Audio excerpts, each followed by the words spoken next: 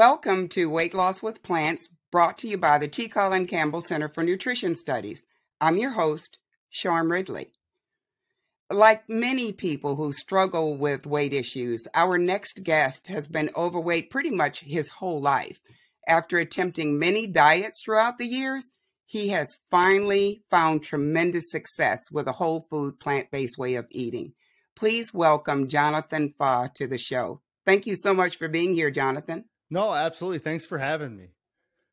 Well, let's just share with us your history of weight loss issues. Yeah, well, as long as I can remember, I've been overweight. I don't know that there's any photos of me where you wouldn't say that I was overweight, and I grew up being pretty active. I played football. I wrestled from the time that I was in like first grade all the way through high school. And I always kind of was the biggest kid, like within wrestling. We used to get like grouped up in age groups, first and second graders would wrestle together, third and fourth, fifth and sixth. And every time I was in the older kind of age group, so like when I was in third grade, I'd go to these wrestling tournaments and I would weigh in and they would match everybody up and they'd call me to the front desk and they'd kind of be like, well, you have a few options. You're the biggest kid in your age group by more than 15% of body weight. So we can give you a trophy for being the heaviest kid there, I guess, in that age group. You can get your money back, and then I would probably have gone and spent it on candy at the concession stands, or you can wrestle up. And I always chose to wrestle up, and so being kind of big was just part of my everyday life, and then after high school, all that activity went away and I really started to put a lot of weight on. There's a few times as an adult where I lost weight. I went on a program for a few months and was able to lose some weight, or like in 2007, I was diagnosed with sleep apnea, and that made a huge change in my life, just getting a CPAP machine, losing some weight there. And that's kind of when I met my wife, and then we started trying to have kids. So we lost weight, went to the gym for that. And really back in 2013 was the last time I really had success losing weight. And I was taking like prescription appetite suppressants, eating a really low calorie diet. And really since then, I didn't give my diet much of a concern after that point, and just really started to balloon up. And I would play around with different dieting things, but nothing ever stuck. Right. What was your highest weight? So the highest weight that I've ever seen is 525 pounds, and that was really the first time I saw my weight over 500 pounds, it should have been more of a wake up call, but being 525 pounds was definitely, I knew I needed to do something.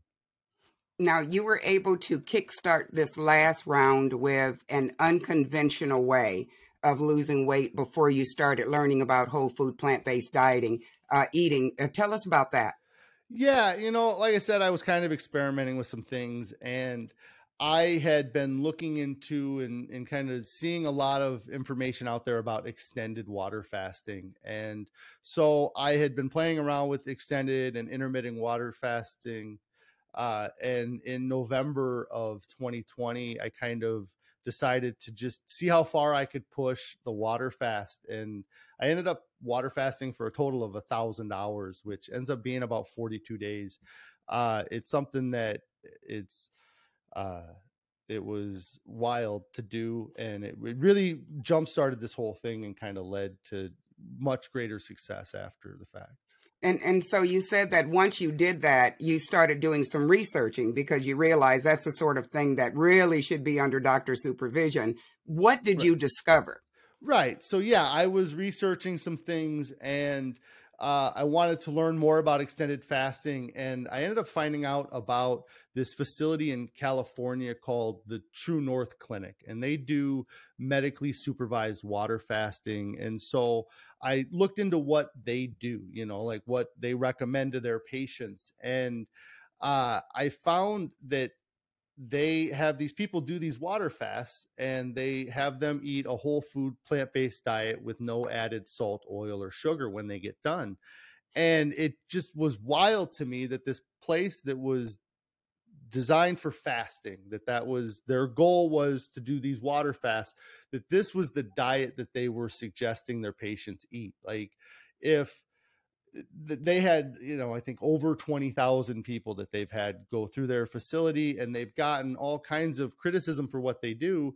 Why would they choose this type of diet? Like, they could do keto, paleo, carnivore, balanced, low calorie. They could have suggested anything, but they were suggesting a whole food, plant-based diet. So I started looking into it, and I saw some videos of people that had been at the facility, and they were feeling the same way I was feeling at the time, while I was doing the research. And so it just really resonated with me.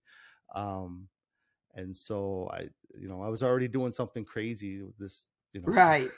Well, what are some of the things that you learned that made you realize this is something that was really going to work for you? With the, I didn't know it was going to work for me. I didn't. I went into it a little bit blindly, but I read their book. They have a book called The Pleasure Trap. It's written by Dr. Lyle and Alan Goldhammer. And that book itself, there's so much that I was in that book that I was feeling and realizing. That they talk about things like the myth of moderation, the myth of moderate consumption, and the myth of moderate change. And they talk about the social aspects. And like, in that book, they deal with things that, even if you didn't have a plant-based diet, there's social aspects of dieting that you have to deal with. And so there was a lot of helpful things in that book. I was a big fan of it. Yeah. Tell us about your beginning weeks of your transition. Yeah. The transition for me was probably a little bit more difficult than it was for my wife, because she didn't do the water fasting. But when I came home and was like, let's try this whole food, plant-based diet, my wife was like, really, she just wanted to see me lose weight because she wanted me to live longer. And so she was like, we'll do whatever you want. And, but for the first couple weeks, it was difficult because for me, like, I didn't really eat vegetables before. If I ever had a vegetable before, it was on things like a Supreme pizza, or it was because it was too difficult to take off the sandwich when they gave it to me, and I just left it on there. And so it took a couple weeks though, but then it was like there was this switch. One night at dinner, I was eating a meal that we had a couple times already. It was a mega veggie chili is what it's called. And I just realized how much I was enjoying the flavor and the texture, and just I was so satisfied with it. And I even said something to my wife at the time. I was like, I know you've made this before, but this is so much better now than it was the first time I had it a couple weeks ago. And I attribute that kind of to a couple different things. One, my taste bud preferences change. They absolutely change. There's foods I would never eat cucumber before. I wouldn't even consider eating a cucumber before. I loved pickles, wouldn't eat cucumbers. And now it's my favorite part of the salads that we have is the cucumbers, but also, our ability to cook the food's gotten better. Like, because for 35+ years, we've been preparing food one way or eating certain types of foods. So it is all brand new. There's still things that we make that I just have no idea how Carrie makes it, but it's great, and then, we found foods that we liked. Right. It's probably slowed down my weight loss, but I didn't know I love avocado toast. And you give me avocado toast with some pico de gallo on it, and that's my favorite snack. And I didn't know that for the first 6 months of this diet, so you find the foods you like. Right. How do you handle this way of eating outside of the house? That's even more difficult, and I think the biggest part of that is being prepared. It's funny. The first couple times we went out to eat, we'd go to a restaurant and we'd look at their salads and we'd be like, okay, well, we're going to get the Asian salad, but we're going to get it without the cheese and out the dressing and without this.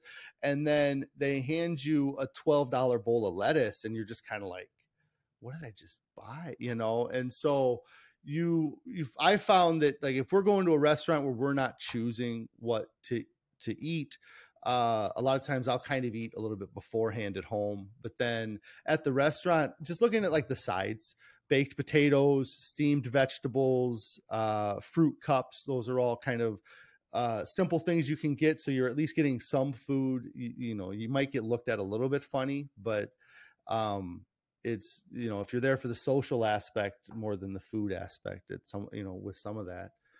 But right. Yeah, go ahead.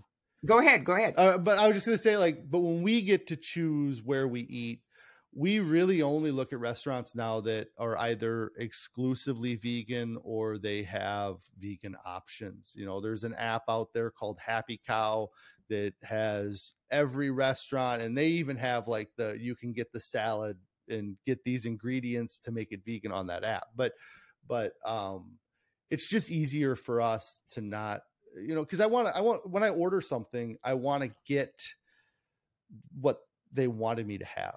Like there's a vegan restaurant we went to that had this autumn squash thing that was just amazing, like that I never would have had before. But I was able to order it the way they wanted, the way they were intending it to be eaten. Exactly. And where are you now on your weight loss journey? Tell us about your progress. Right. So when I this whole thing, I started a YouTube channel called Fah Dieting, and it was really just going to be a video journal of me trying to lose weight. When I started, I had no intention of eating a plant-based diet, but now that's really all I talk about on there. But I gave myself two main goals, and the two main goals were that I needed to stick with something longer than I've ever stuck with anything in concern or in relation to my weight loss. So even if I went through 12 different diets, I was going to stick with this for 3 years. And then the other thing is that I had a lot of weight to lose. In the past, I've been able to lose weight for 3 months or 6 months, and get down 50 pounds or even lose as much as 100 pounds, over 100 pounds in the past. But it was never maintained. I never figured out, a way to sustain that weight loss or to maintain that. And so this time I challenged myself to lose more weight than I've ever challenged myself. And so I challenged myself to lose 300 pounds. And right now I'm kind of just over a year in and at about 200 pounds lost. So I like to say I'm halfway. Wow. But it's, the time thing is something that's really changed in my mind too, is that this is a lifestyle change. I'm going to be eating this way the rest of my life. And I would love to get down to 220 pounds. And I don't have any doubt that I will. And I actually think, I have more thoughts of getting under 200 pounds now, like to lose over 320 pounds would be amazing. So. Yeah, you once said something that I think will really resonate with a lot of people. You said that you had to figure out how a 220-pound person ate in order for you to be successful. Expand on that. Yeah, I always thought that my problem was that I just had this overactive appetite or that I just had portion control issues, And, like when I would go to get fast food, I wouldn't just order the number 5 and maybe large size it. I'd get the number 5 large sized with another sandwich and a side of onion rings on top of that. And so I always thought that, like if I could just figure out how to just go and get one value meal and eat that way, that I would end up losing weight eventually. And what I didn't realize at the time is how important the calorie density of the food that we eat is.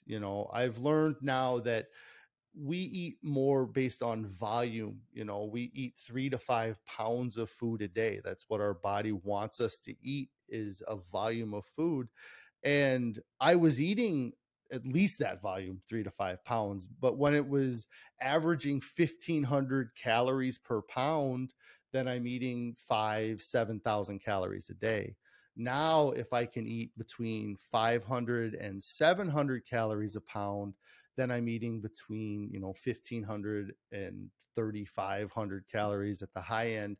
And when I stay in that range, I'm losing weight, and I'm so satisfied. I go to bed every single night with a full stomach. I'm not sitting here eating just these little portions of food. The salads that we make are mixing bowl size salads that we eat now. And so it's been a huge change when I focus more on calorie density than right. just calorie Tell us count. a little bit more about some of the things that y'all eat, some of the things that your wife makes for you. Yeah, well, I mean, I mentioned the avocado toast. I love making that. Every day, it seems like it would be boring, but every morning we really have the same breakfast. It's oat groats or steel cut oats with bananas and apples, and just it seems like it would get repetitive, but it's extremely satisfying every morning, and it fills my stomach. And then in the evenings, we've had so many new things, like I just mentioned, a big bowl of salad is what we had 2 nights ago. Miso soup has really been one of my favorite things. Chickpea tikka masala is another thing that we have probably once a week. Mega veggie chili, and there's so many resources out there. There's so many places that you can find recipes, and a lot of these recipes that we eat now aren't direct copies from what we found. We took that recipe and said, oh, this is a little too spicy for us. Maybe let's take out some of that spicy Rotel tomato, or maybe this isn't spicy enough. Let's add more of this cayenne powder to it, but yeah, it's lots of big bowls, of rice and beans and things like that.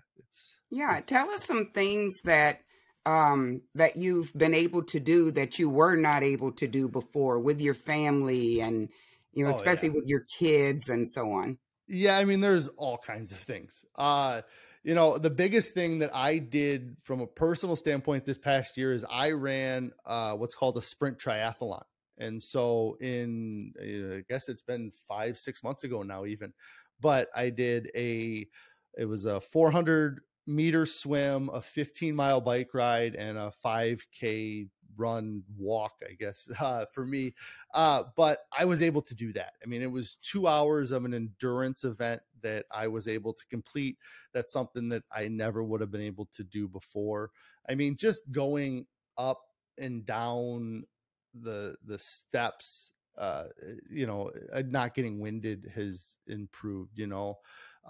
We've gone hiking a lot with the kids and just being outdoor. I went sledding the other day, just something as silly as going sledding at 520 pounds. That wasn't, you might slide down the hill once and walk back up the hill one time, but that was about all I would have been able to do in the past. Is there anything you're looking forward to doing as you continue to progress in your weight loss? Yeah, I really enjoyed hiking with the kids and doing those outdoor activities with them. I always love traveling with my wife, and being that heavy and getting on a plane is difficult. I used to ATV all over the country, but really for me, the thing I'm really looking forward to the most is watching my kids grow up, and get married and have kids of their own. I look back at this past year and how much my life has changed, and I realize how many years I've put on the end of my life, not just, because at any point now, like even if somebody went and called up, a friend of mine and said, hey, did you hear John had a heart attack? Nobody would have been surprised. Nobody would have been like, oh yeah, everybody been like, yeah, that was kind of what we expected to happen to John. I mean, he's about 40. It's about the time, so I really feel like I've I'd say I turned an end of life crisis into a midlife crisis. Like I was really close to having some major health issues. And so I'm really looking forward to the years that I've added to the end. How have your children reacted to this whole change in you? It's been interesting for them. They've definitely seen an improvement. I'm more active. I get them out doing more things. I'm able to maybe play around more. Like I always thought I was a fun, playful dad, but I definitely am able to do those things a lot easier. They maybe don't absolutely love it, because when we first started with this way of eating, it was definitely for our own health. It was for me and for my wife's health.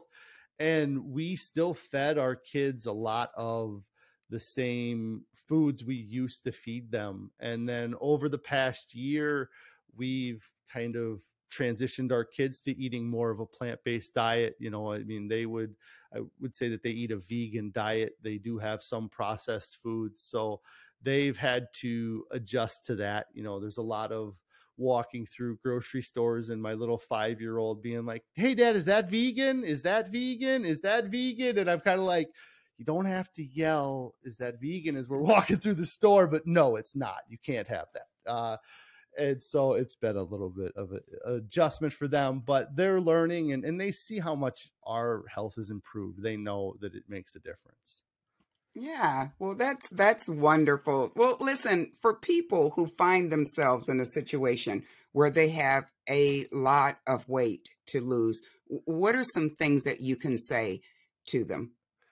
I mean, the first thing I have to say is you got to get started. Like that's there's I always tell people on my live streams, there's nothing coming up that's more important than your health. You don't have an event this weekend that's more important than your health. And what happens next year when that event comes up? Like if you're on a diet and you're doing good, are you going to go off your diet next year when you have that birthday or when that thing comes up? And so really getting started right now is extremely important. There's never anybody that gets to their goal and looks back and says, "Man, I'm so happy I waited till after Christmas to start." That everybody looks back and they say, "Man, if I'd have known how I was going to feel, I would have started this a year earlier." Like I think about, if I would have started even 2 weeks earlier, I'd be 2 pounds lighter now, like,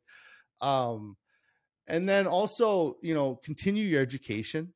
I constantly am reading up on a plant-based diet. There's all kinds of information coming out every day. There's new movies, there's new books. Some of the books that I've read, I mentioned The Pleasure Trap, Eat to Live, Plant-Based Athlete, the Colin Campbell Whole is a great book. I loved reading that. I just got done reading a book called Fiber Fueled by Will Bolshewitz. And this is all, the great thing about like that Fiber Fuel book is that is brand new information that they're talking about. Like 25 years ago, they weren't talking about gut microbiome and the how the food you eat affects that, and so definitely continue with your education, and just don't be afraid to do it. Your body is amazing. It can do amazing things. It's designed to adapt, and it takes time for it to adapt. But if you're confident that your body has the ability to change, you just remove the temptations and you'll be amazed at how quickly, you'll start to respond to this way of eating. Well, Jonathan, the words that you've said, I am certain will be an inspiration to other people. This is amazing. Your journey is amazing. And I just wish you so much success in the future. Absolutely. Thank you so much. I appreciate you taking the time to interview me. And I hope that people, are able to find their inspiration in something, but give it a shot. It's worth it. It really is.